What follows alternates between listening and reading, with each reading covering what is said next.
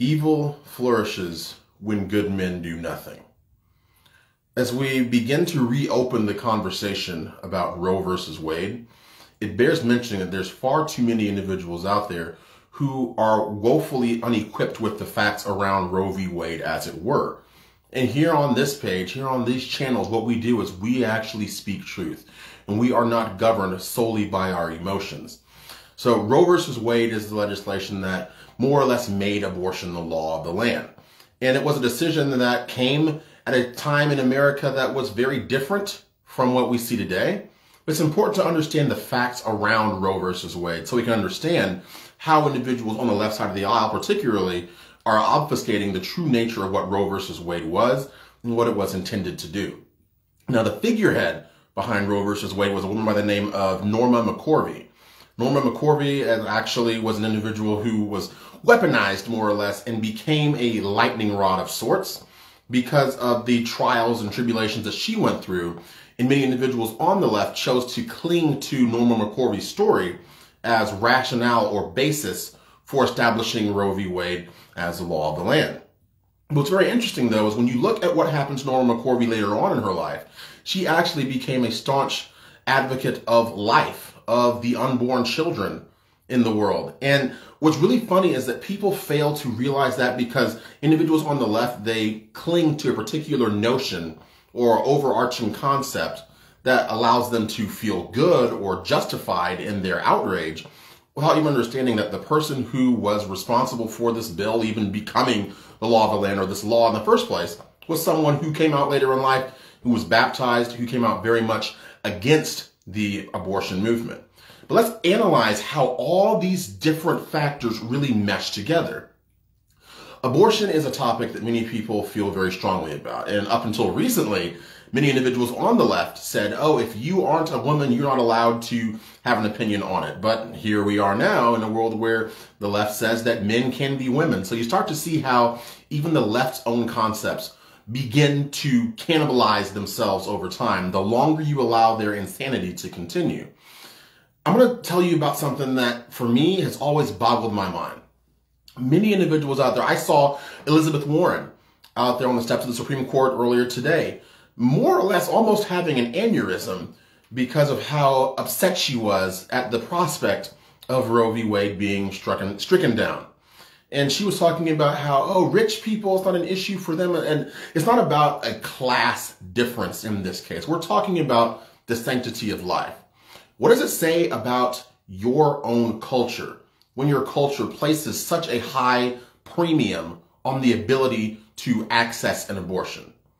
What I found very revealing about many individuals who are out there in support of abortion and who have been for the last several decades is they all seem to have a certain thing in common. And that thing seems to be, unfortunately, it's many individuals out there who, for one reason or another, have chosen to exploit abortion the way many individuals, historically even, have exploited abortion.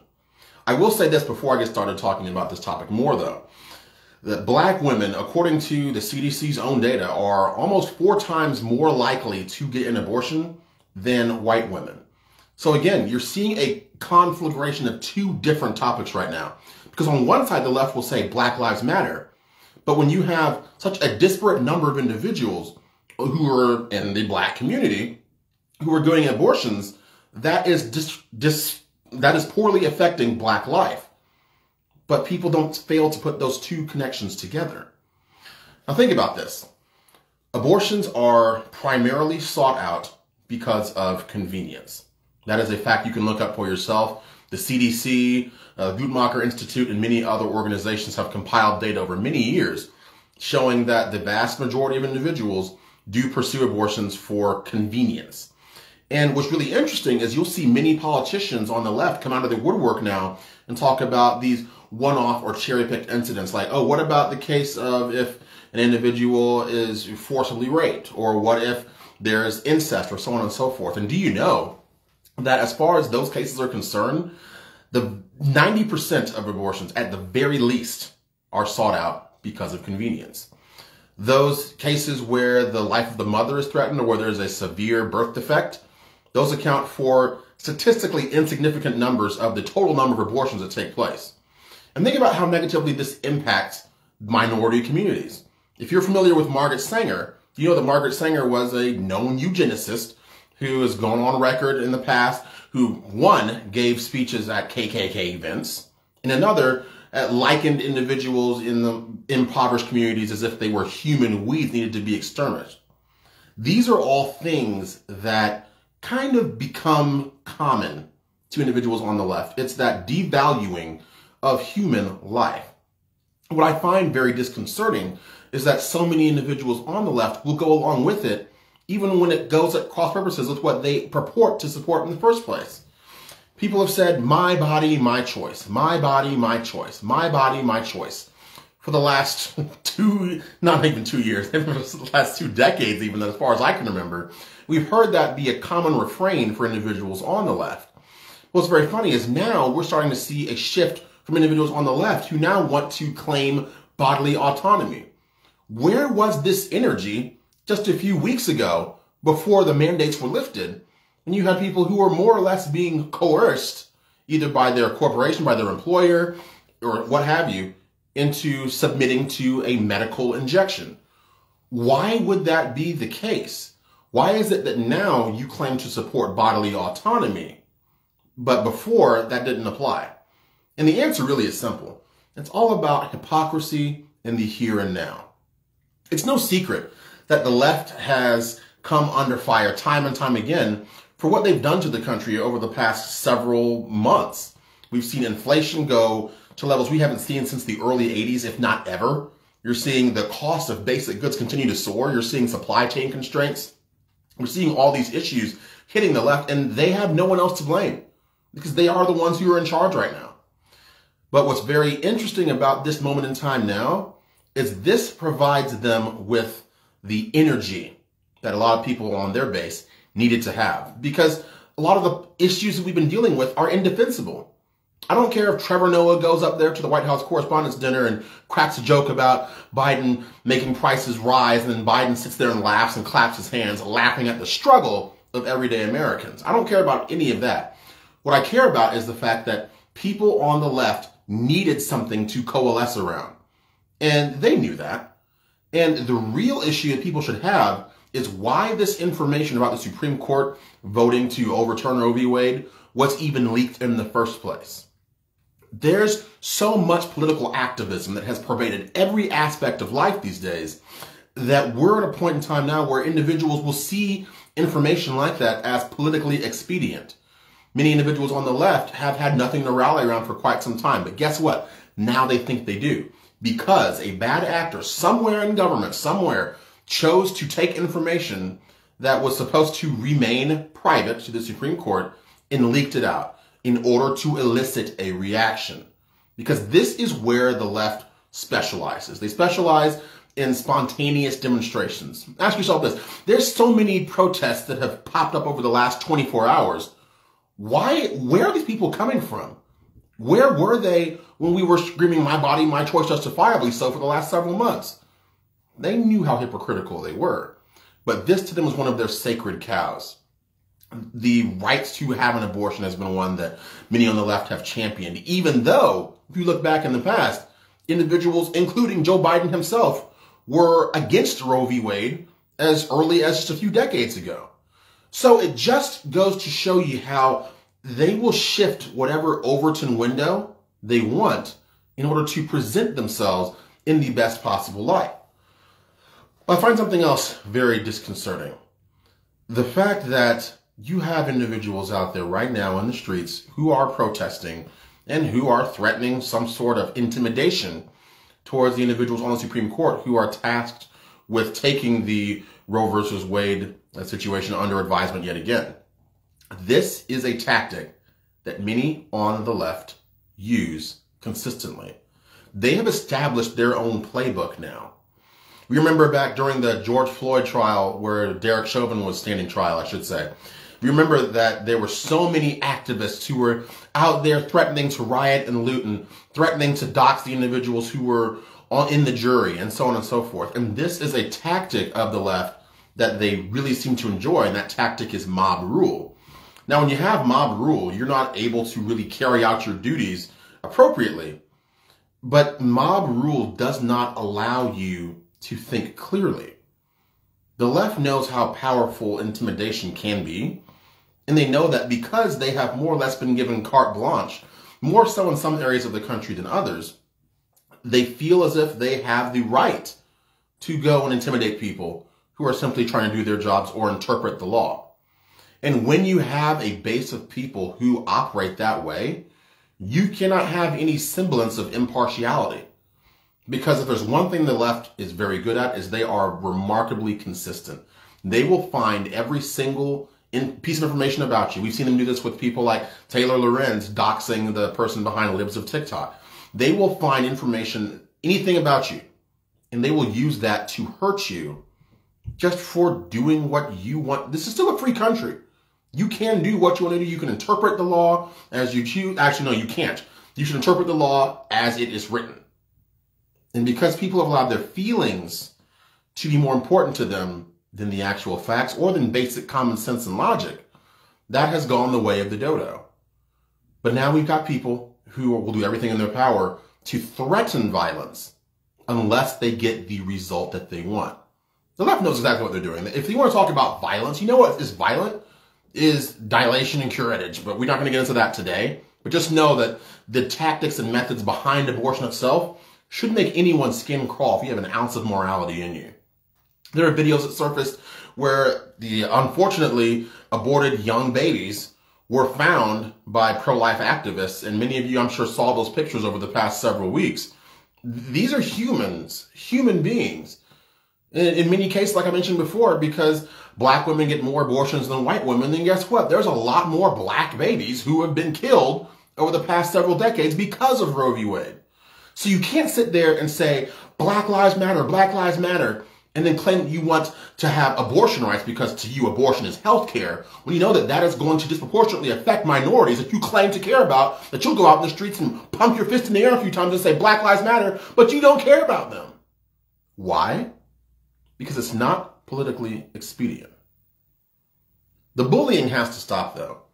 What's funny is whenever something like this actually happens, you never see barricades being erected in major cities whenever there's something that is going to anger the right. And many things have angered the right. Just think about the many school board meetings and drag queen story hour, all these different things that the left knows should incense justifiably individuals on the right. But they don't have to board up their buildings. They don't have to put up barricades because that's not how a civilized, normal human being, an adult, acts. But because from such a young age, the left has massaged this notion that you can do whatever you want. You are special. You are this, you are that. You've got a bunch of overgrown children who have been allowed to throw tantrums for so long that they feel as if they have the ability to go out and exact violent revenge on anyone who disagrees with them. That's not how humans act in a functioning society. But it is how humans act when society is in decline. And it's been declining for a long time here in America and around the world. And these are the issues we should be addressing. It's less about, oh, well, what about this case? What about incest or rape? Like I told you before, most abortions, over 90% of them, are done for the sake of convenience. Because, oh, I wasn't ready to have a child. Well, then why were you engaged in unscrupulous or unprotected behavior in the first place? Not a unilateral blanket, because there are one-offs and anomalies here and there. But why would you take that risk without being willing to accept the risk if something took place? People say they're not financially ready. Well, you know what? Maybe if the left wasn't so doggedly in pursuit of this, oh, you don't need a man narrative they've been doing for a while now, you start to understand how all these different pieces fit together. Think about this. The left has been championing the welfare state for several decades now. And these events kind of go hand in hand even with Roe v. Wade.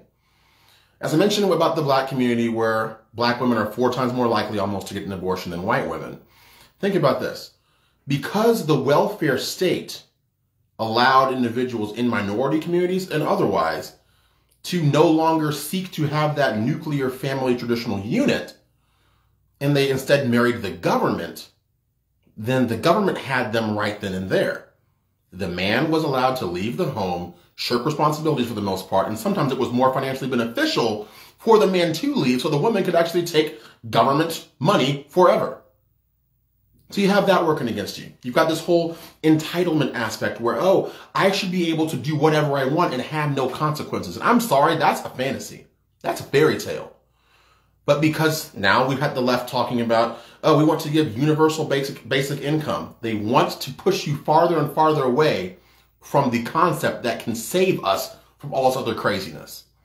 And that concept is personal responsibility. Actions have consequences. It's not just a pithy saying you can say when you want to. That's just a fact. But because the left does not want you to have to realize consequences for your actions, then they give you carte blanche to engage in whatever actions you want to with zero accountability. It all ties itself together at the end of the day. And as we look at things like Roe versus Wade, obviously this is more likely going to be stricken down. And when it is, guess what? It goes back to the states. And that's what it should be. It should be a states issue. The problem with government as a whole is government has become so bloated that you don't have the ability to allow the states to do what they were intended to do.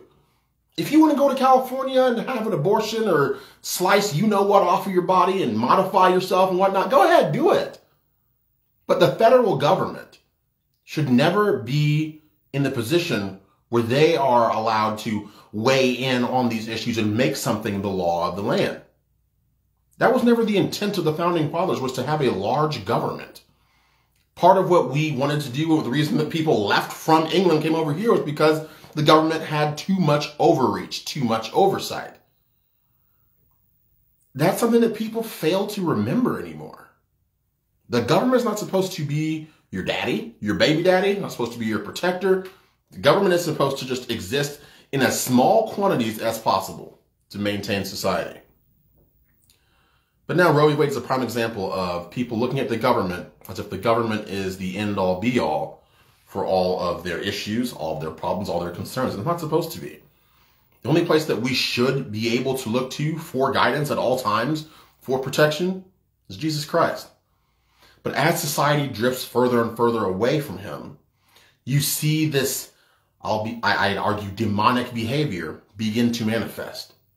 There's no good reason for any normal, functioning adult to run out into the streets in Washington, D.C. in the middle of the night and begin screaming at the sky, as I've seen videos of most recently.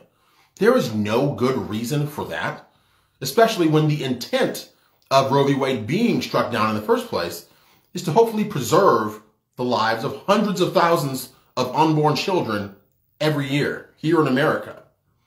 The only reason someone would go out of their way to act that way is if there's an external manifestation of the evil that's truly inside.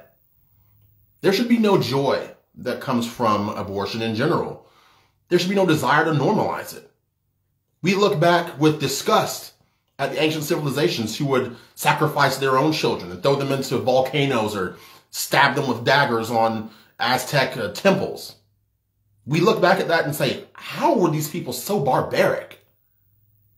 So you have to think, what will people say about us in the future, years from now, if we simply allow the left to continue to champion this most depraved sacrament to them, that being abortion in general?